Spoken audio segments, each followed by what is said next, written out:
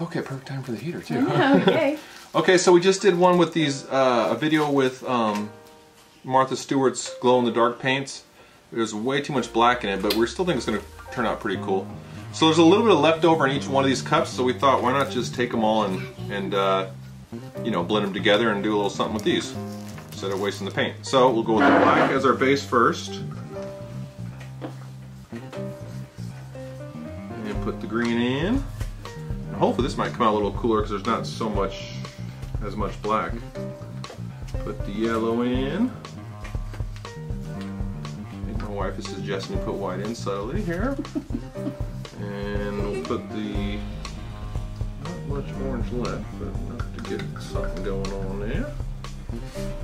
And then we're going to put a little bit of white in there just to break up the colors a little bit. Okay. Put a little bit of silicone in there. You see how, well, just trust me, put a little bit in there. Alright. Always do this one. And then, oh, we didn't put it in there? No. And this is a little bit of the just overall glow in the dark, like a clear coat, I guess, or something. So we'll do a couple whap, boop, beep, bop, boop, bop. Good enough. And this one, should we just do a pour? Yeah, just pour it around. We're gonna just pour this one around and see what happens. Ooh, a little bit of water in there too. I think that was the silicone. It's like Rastafarian. I know. Yeah, and I wish I could make that too. I just wish I could. I know you wish. Of course All I right, wish. That so looks we so got good. it on there. Now, let's start. And you can see these cheaper canvases are sinking in too, so let's see how it goes.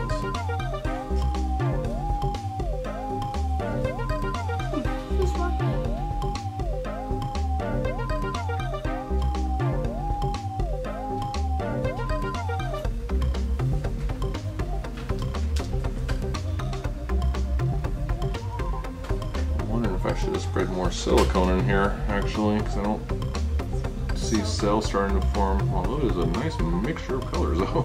If you put fire to it, they'll probably come out better. Oh, that's true.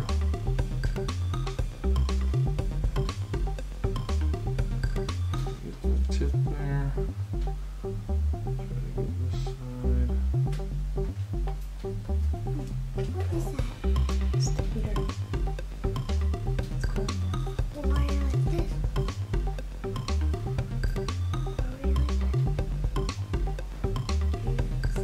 I want to try to not lose that orange there too much. Sometimes you just have to lose some cool parts sometime to get it to cover the whole canvas. Once you get it over like that, you're pretty good, and you can start going the other direction. So you can, this is why a little bit of, I probably should add a little more water in here too. It'd be flowing a lot quicker if there was more water in it. Try to get a better shot there for you. Yeah.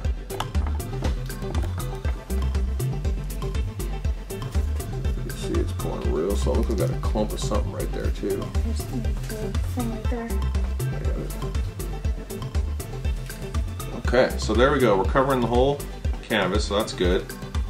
Actually, I want to get the, actually, we're covered, but I want that orange to be in there a little more, so I'm going to go back this way just for a second. Get that orange to go down just a little bit to cover a little more of it. Yeah, it's almost done flowing. You can see it's moving real slow. Yeah, you're right. Yeah, that looks, really cool that looks good. So now I'll just kind of lightly tap the sides wherever it's still white. And it'll all kind of pop together. You won't even notice it. You won't see fingerprints or anything. As long as it's thick. Okay, right there, looks good. Okay, it's pretty covered, huh? I'm glad that part's white anyway, so it's gonna match. So now we don't really have any cells developing, so we'll take a little flame to it and see if that helps. If not, it still looks like it's gonna look pretty cool though.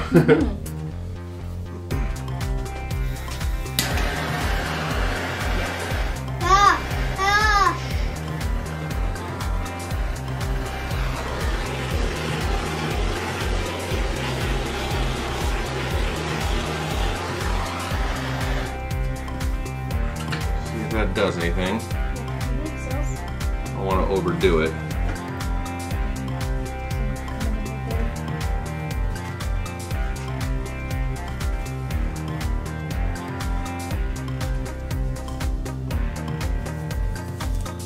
And you can see how I don't know if you can tell from the camera is sinking in actually.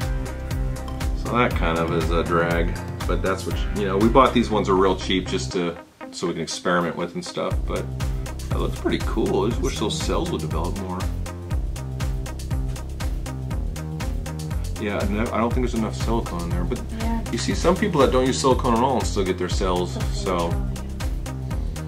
But I think they use more Floetrol to get the cells. No. Could have done all. Could just take out canvas. Why don't we take a canvas just? People have done that with the bases. They'll put the base and like roll it into the thing. So, anyways, this is pretty cool. We'll let it dry and see how it comes out. I'm gonna take it off and get real close. Do a little close-up. We'll do some close-ups here for you so you can see it better. And you can see you got a little bit of cells right there. A little bit right there, but not much. Not much cellage going on there.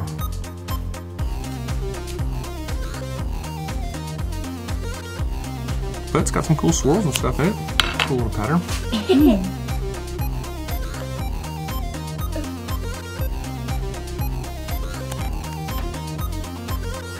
Very pretty. All right, on to the next one.